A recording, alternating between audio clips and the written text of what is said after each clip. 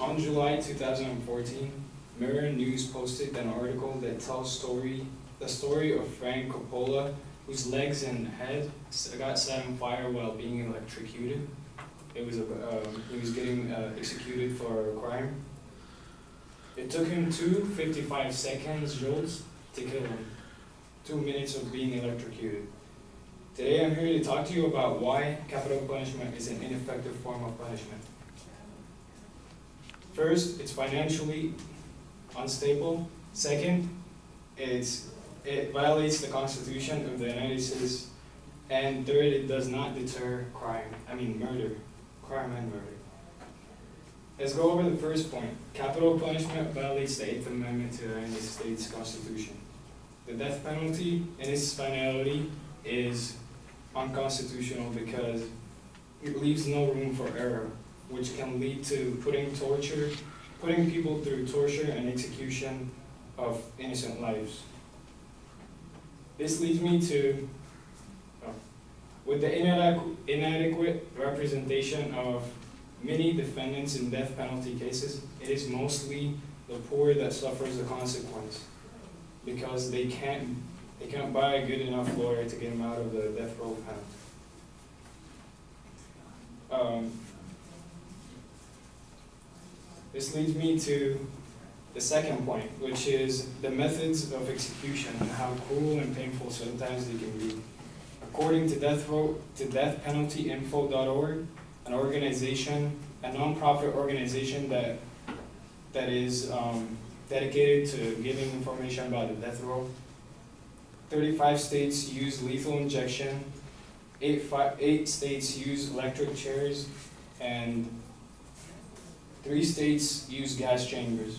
The most recent April 2014 incident of a lethal injection execution gone wrong, a quote by the LA Times says that Lockheed's beams exploded while sending an inmate into a writhing, gasping fit that ended more than half an hour later with a fatal heart attack. The second point, my second claim is that capital punishment is financially inefficient. It is expensive to put inmates through death row. A summary of the 2008 report of the California Commission on the Fair Administration of Justice, posted by the deathpenaltyinfo.org, included that the cost of the present system for death row costs $232.7 million a year. On the other hand, if they put him through incarceration for life, it would only cost $11.5 million a year. Not only are we spending more money on the death penalty, that money could go towards other things, like as in rehabilitating inmates that are going back into society instead of using it on people who are going to die. The last point, why I think death penalty is an ineffective form of punishment, is that it does not deter crime, which is always being argued by politicians that are in favor of keeping the death penalty. According to deathpenaltyinfo.org, they posted an FBI crime in the U.S., which is, they do research on crime in the U.S. Murder rates are lower in states that abolished the death penalty than those states that did not abolish it, that enforce it.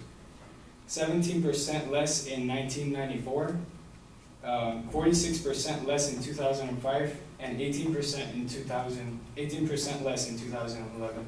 That shows how the death penalty being enforced does not, it's actually making them go higher. But that also can depend on other things, it's not just that.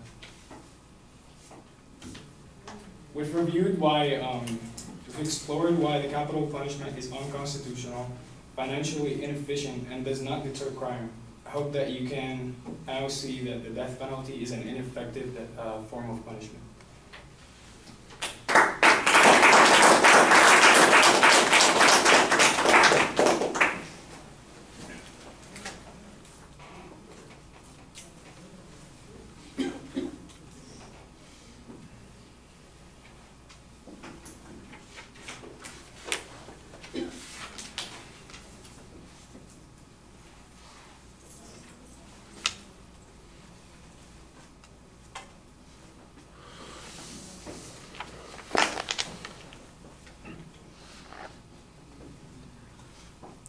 All right, the story of the execution gone wrong. The first one you have is an electrocution.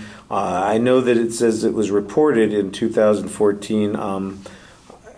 I don't remember if that took place in 2014 or if it was reported in 2014. The execution where it was lethal injection, that appears to have been this year, so that was pretty good. So the only question I had was with that attention device, whether or not you're using something that's contemporary or something that's a little bit out of date. If it's contemporary, then you ought to get some use out of that and point out, the date at which the execution took place, not just the date at which it was reported on.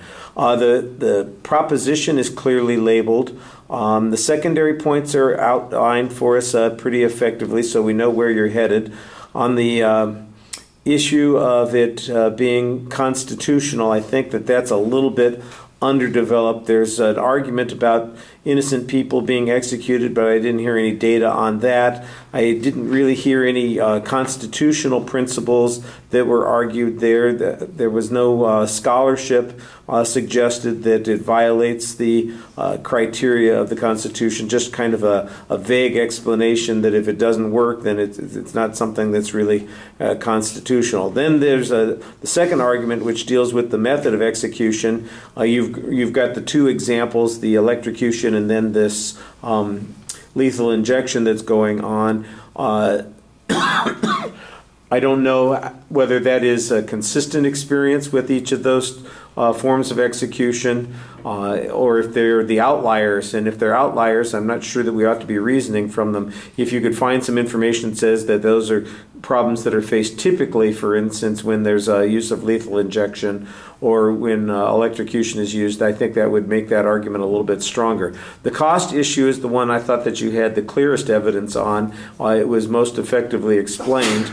Gesundheit. The deterrence argument, all right, and one more, and that's it. After that, you get well on your own. The deterrence argument, you present some statistical information, but it's not very clearly explained. I don't know if you are reading information from a table or if this is a conclusion that was derived by somebody who's reading the FBI crime statistics. Or you're making the inference yourself by comparing the states, but when you had the statistics that you're presenting, I didn't know what those statistics meant. 18%, 20%, 40%, whatever those numbers. What do those mean? Does that mean that there were that percentage fewer murders in states without the death penalty? That's what you need to say. It needs to be complete sentences, and instead it's just numbers, and so that's a little bit confusing. The rehab issue, spending money, that we save, that goes on the cost issue. That's really kind of outside of the realm of your particular topic because your proposition is arguing about the effectiveness of the death penalty. And so I think that's really kind of a separate issue that's going on there. Probably should be left out of the argument. All right, thank you.